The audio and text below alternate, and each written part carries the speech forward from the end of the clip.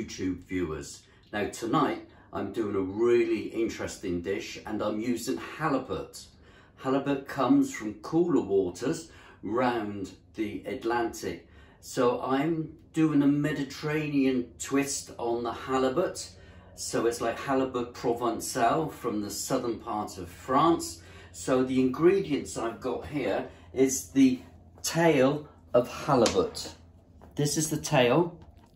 It's quite thick and very meaty.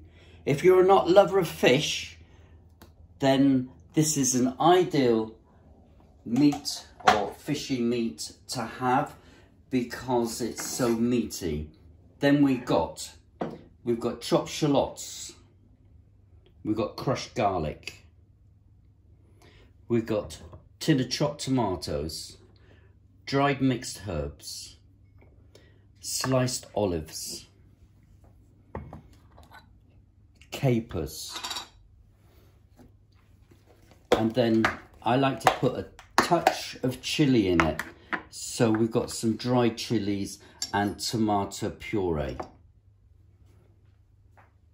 And then I'll talk you through the steps now. Okay, so I've got my pan on now there. You can see I've got a fairly high heat there. Right, I'm going to turn it down because that's nice and hot. Then my first ingredient is a good glug of olive oil. We put some olive oil in there. We will need a wooden spoon. And the first things I'm going to put is the garlic and the onion. So, best way to know whether the oil is hot. There you go, it's sizzling. So we can go in with all those shallots. These are the round shallots as opposed to the banana shallots. There's not an awful lot difference in my opinion. We give that a little stir. Now we're waiting for the shallots to go translucent. So it will take a few minutes. There we go. I'm going to put a little bit more oil in that. After all, it is a Mediterranean or south of France, Provence dish. So here we go, look at that. You're missing the smell. We can smell the shallots.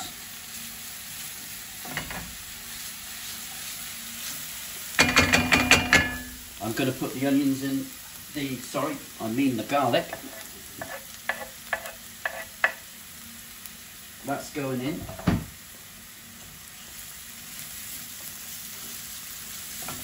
That was two good size cloves of garlic. This dish is going to be enough for 2 people. Right, now we go on to the next step. We're going to put some mixed herbs. These are dried mixed herbs.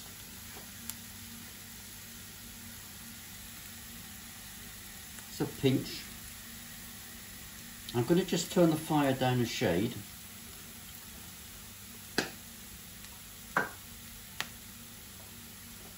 A little bit of garlic, just a little bit of warmth there. I'm not putting too much. Was that chilli you just put in, darling? That was chilli in there. Tin of chopped tomatoes.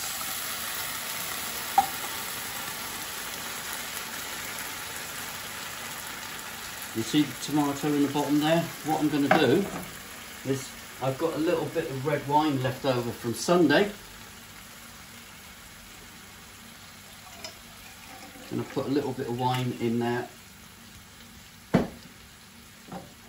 Swill it around and add that to the dish.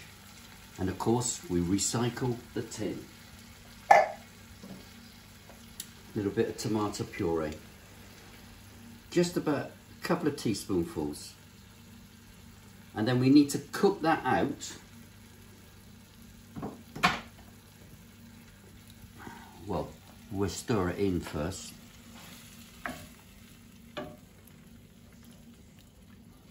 Give that a lovely mix. I'm going to turn the heat up now, because these dishes really hold the dish, the heat rather. And I'm going to put some salt and pepper.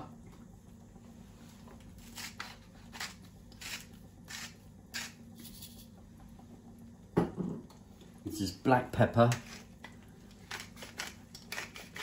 If it was like a white sauce, then you would want to use white pepper.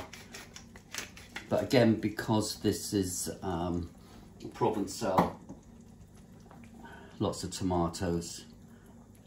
And we just turn that right up now, get it bubbling.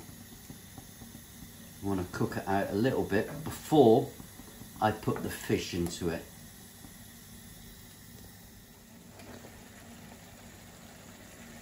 Mixed olives, black and green.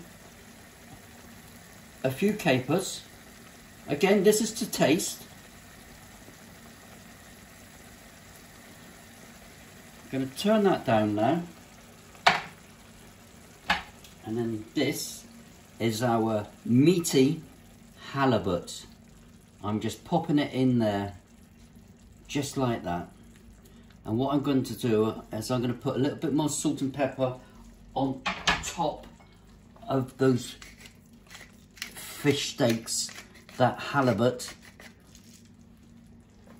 from around the British Isles, the lovely fish that we have in our waters.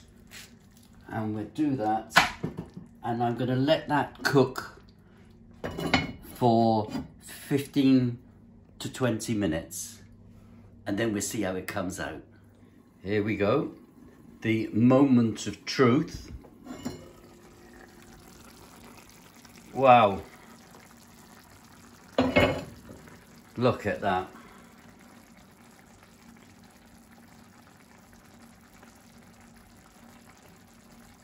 So here I'm going to dish up the Halibut Provencal. I'm serving rice with it tonight.